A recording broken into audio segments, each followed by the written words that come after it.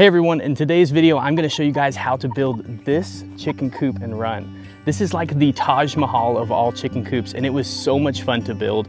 I am just a beginner DIY guy, and I've never built anything like this in my life, and it was super easy. And so I wanna share this video with you guys if maybe you are not great at construction and DIY projects, but you wanna give this a try. I'm gonna give you step by step exactly how I built it. So let's get started.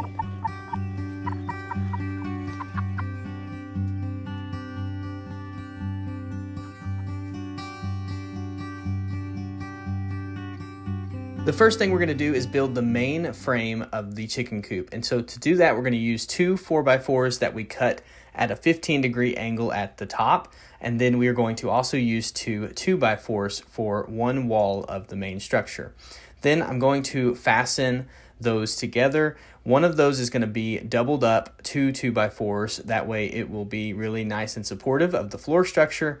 And then the one on the ground will be just to stabilize things. And I will make the note that every board that is touching the ground, including the 4x4 post, are all pressure treated. So basically, if they're touching the ground, they are pressure treated wood. The rest is not pressure treated. So basically, you just repeat that step twice, and then you will fasten these two side walls together with two more 2x4s. And then for the front of the structure, you're going to use just one 2x4 at the floor level of the structure and no 2x4s down on the ground at the front, because this will be an area that the chickens can access from underneath inside the run. Next, I'm going to do just 2x4s for the floor joist, and I'm not going to share all of the details in this video because I want this to not be 2 hours long, but I will put as many of the details down in the description as I can, like the material list and as many of the cuts as I possibly can. Hopefully you'll be able to look at that material list, the cut list that I give you in this video, and build this for yourself. And now we are done with the main structure of the chicken coop, and next I have to get Emily's help because we're gonna rotate this and make our coop go the other direction. You did all of this in an hour yesterday. Baby, it takes me an hour to get my hair done. Oh my gosh. You're just gonna walk that way. Oh my gosh. Do you think I'm muscle woman? All right, and now it is time to cut the floor for the chicken coop. I'm using 1/2-inch plywood, and I really need to invest in a circular saw. I've needed it for so many years, but I've always just made do with whatever other tools that I have. So I'm cutting my 1/2-inch plywood with a jigsaw, which is totally fine. It's just harder to get those perfectly straight cuts. So after getting that cut down, I had Emily help me carry it over to the chicken coop, and we did have to notch the plywood around the 4x4 post. So I basically just measured out the 3.5 inches and cut that little notch, and then I got it all screwed down with 3-inch deck screws. So that's pretty much the types of screws that we're using for almost the whole build. I've got 3-inch screws for all of the structure and the plywood, and then we've got 1 3/4 screws that will be used later for the siding. One sheet of plywood wouldn't cover the entire floor of the coop, so I did have to piece together a couple other pieces at the back of the coop, but basically repeating the same steps for the main sheet of plywood. Next up will be framing the walls of the chicken coop. And to make this easy for you guys, for those who are interested in actually building this for yourself, I'm going to just name these walls as wall 1 as the front wall. The left side will be wall 2, the rear wall 3, and then the right side will be wall 4. I'm going to put a detailed list with the cut list down in the description below. That way, if you are interested in building this for yourself, then you can go down to that and look at those exact measurements, and then just pause the video on each of these walls, and hopefully that will help you build this coop yourself. And then those of you who are not actually interested in building a coop like this, but you're just watching this for the enjoyment or to see what I built for our chickens in our backyard, then I will let you guys just enjoy this next few minutes of time lapse.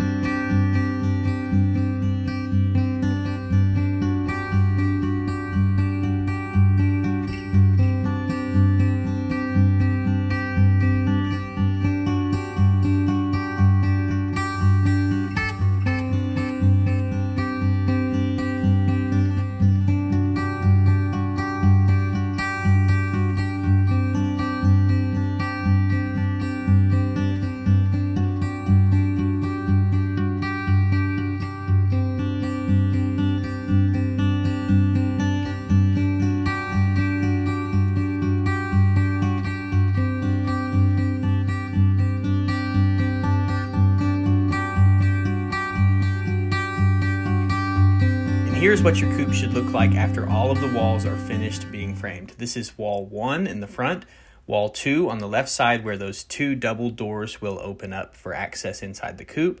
And then wall 3 will have 2 windows in it, and it has the nesting box built onto the back. And then the last wall is wall 4. The next step will be to cover up all of these new walls with T111 siding. And so again, I don't have a circular saw, so I'm going to cut all of these to size with my Ryobi jigsaw, but you could use a table saw or a circular saw as well. Now, I wanted to share this little tip in case you are trying to put up this siding by yourself and you don't have someone to help. Just screw a 2x4 horizontally at the frame or the base of the chicken coop down to where you want the T111 siding to be flush at the bottom of the coop structure, and then that will help you where you don't have to hold it up and you can screw it all into place. I still used this method even when I did have Emily's dad there to help me hold up the siding. I did use my table saw for a couple pieces like the top or the roof of the nesting boxes, and then for some of the smaller rips down at the bottom of the nesting boxes. I went ahead and covered up the entire rear part of the coop, even though I know that there are going to be 2 windows that are going to be there. You could go ahead and measure and cut those play window holes out first and then hang up the sheathing, but I think that it'll be a little easier to cut it out from the inside after the fact. And now some of you guys who follow us on socials know that we got a storm in Middle Tennessee. It was actually some tornadoes. Luckily, it didn't do any damage to our house or anything, but it did blow over the chicken coop and completely destroy the temporary coop that we were using for our chickens. Luckily, they weren't in that chicken coop when it got destroyed, so none of our chickens were hurt. The next thing that we had to do was install our shed windows on the coop. And so we have 2 shed windows that are going to go on the rear side of the coop, and then 1 shed window that is going to go on the left side, which is where the double doors will be underneath. And so to cut these out, I basically just drilled holes in the corners from the inside and then drew a straight line on the outside from the hole to hole and then cut out the window shape with my jigsaw. This actually worked really, really well, and I was very pleased with how easy I was able to cut these out and then, of course, install the new windows. I will put all of the links for these shed windows and the coop door down in the description below, and we would really appreciate if you guys are doing this build if you would use our links, because that really helps us out and helps us make more content like this. And before we closed ourselves in with all of the windows, the roof, and the doors, I wanted to go ahead and build out the inside of the coop. Before I had ever even thought about getting chickens, I didn't realize that chickens like to sleep roosting or standing up. And so the plans that I'm using have 2 roosting bars that are going to be over top of a poop board, basically, where they stand up on these top roosting boards and then they will poop on this board, which I'm about to install now. And basically I just cleated the wall with blocks and then put those roosting bars at the top and then that poop board, which is cut at an angle and is the perfect height for a 5-gallon bucket to go right underneath. That way, whenever it's time to clean everything up, you can just scoop that poop straight into a bucket and take that over to the compost pile for Emily's garden. The plans for this build were super, super good. I actually got it from another YouTuber named Third Coast Craftsman. So I'm going to put as many details in the description as I can, like I've mentioned several times, but I will also put a link to his specific build plans, which were really, really good. And they gave you all of the measurements and everything in detail.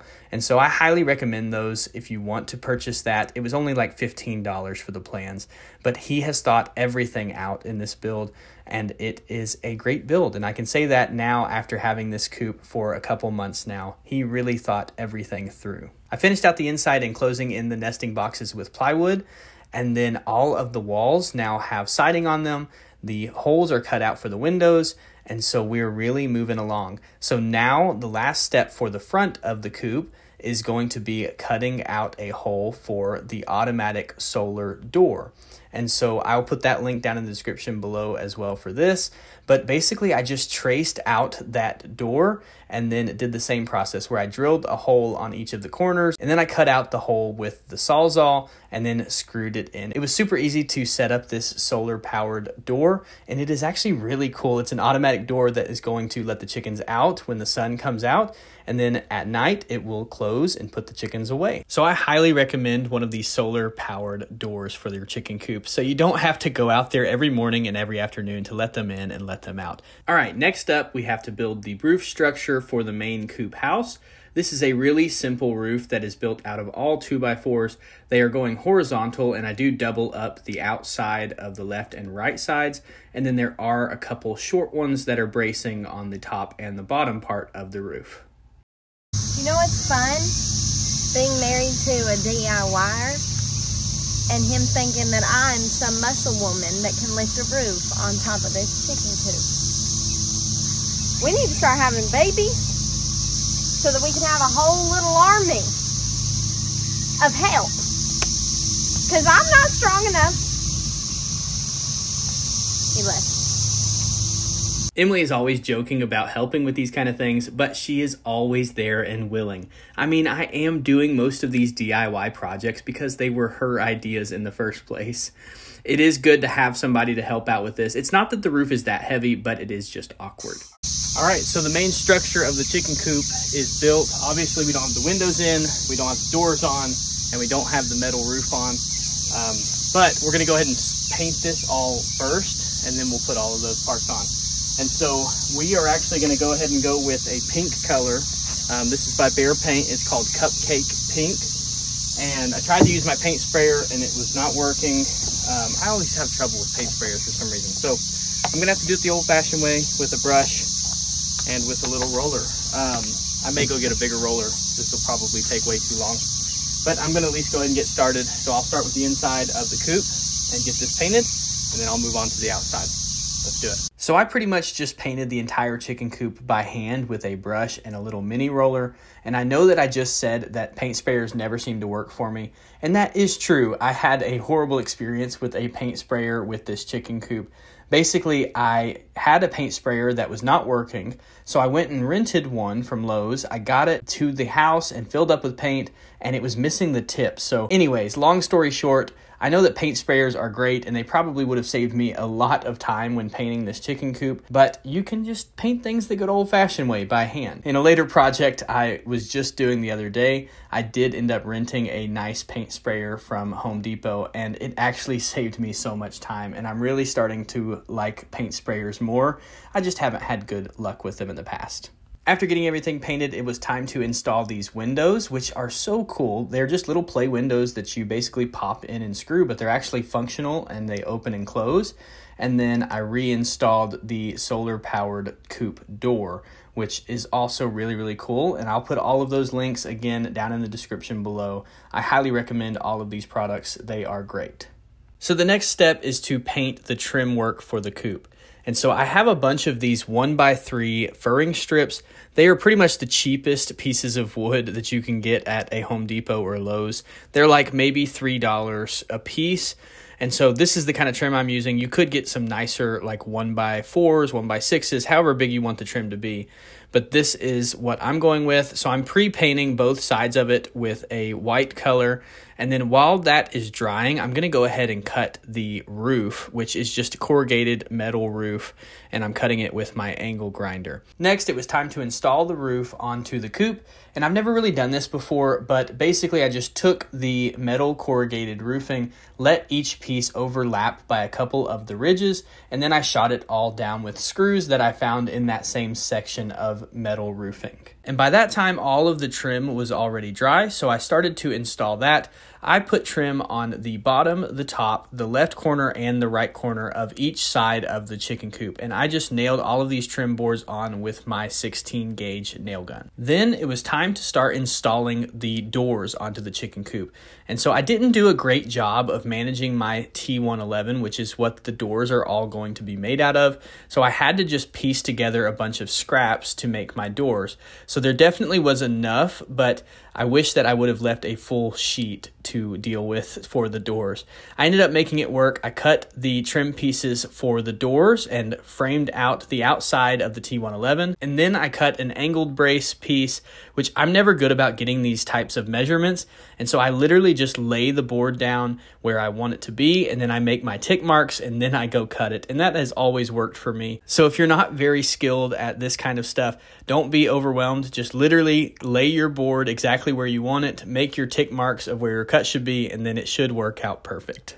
I snapped that angled piece into the door frame and then shot it on with my 16 gauge nail gun again.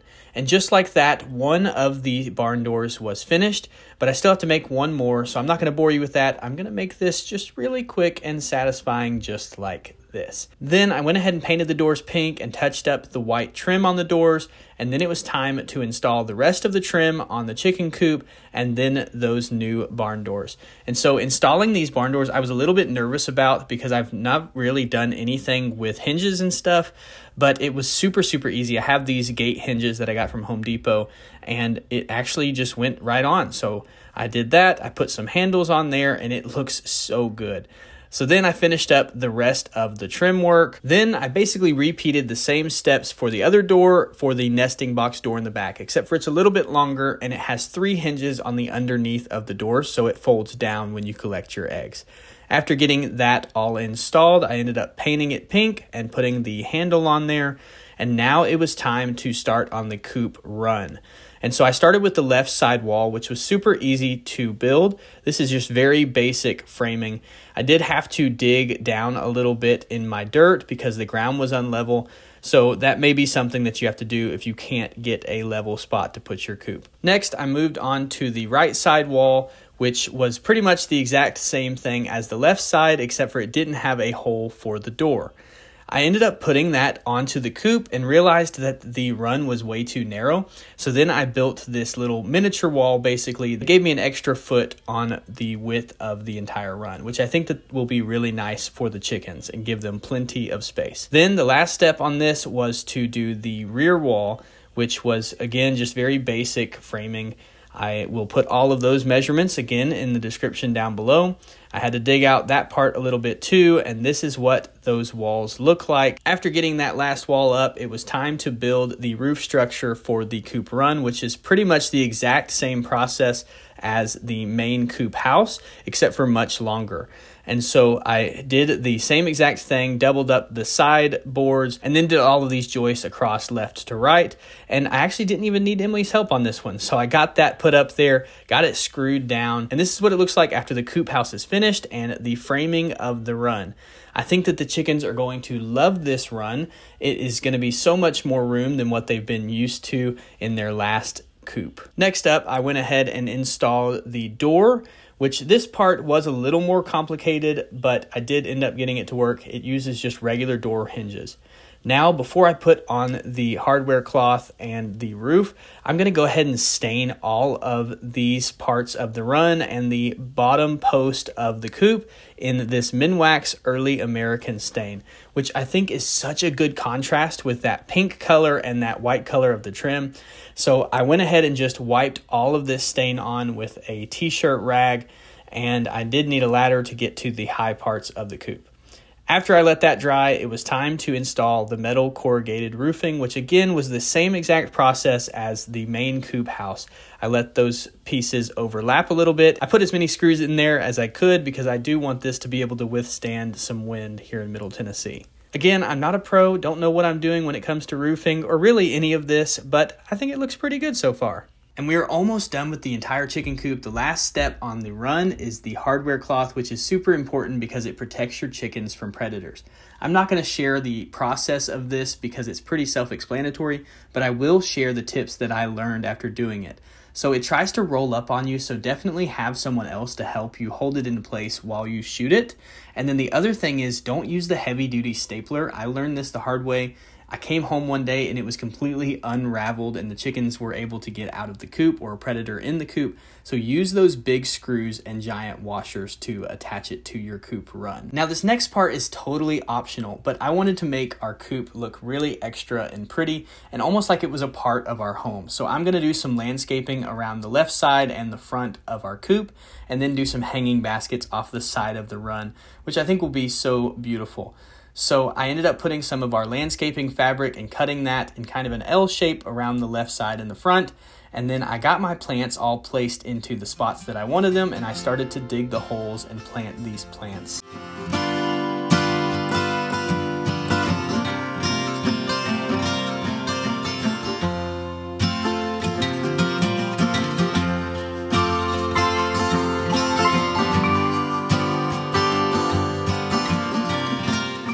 now all that is left is the little details like food, water, and the little ramp to get in and out of the chicken coop.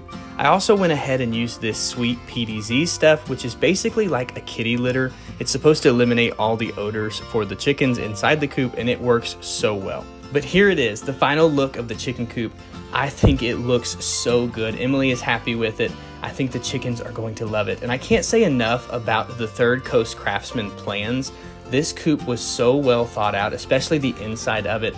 It's gonna be such a easy coop to clean, and I'm so happy with how it turned out. I'm honestly proud of myself. I've never built anything like this before. This was a really big project, and I just showed myself that I can do anything with a little bit of help from plans or YouTube or different things and a lot of hard work.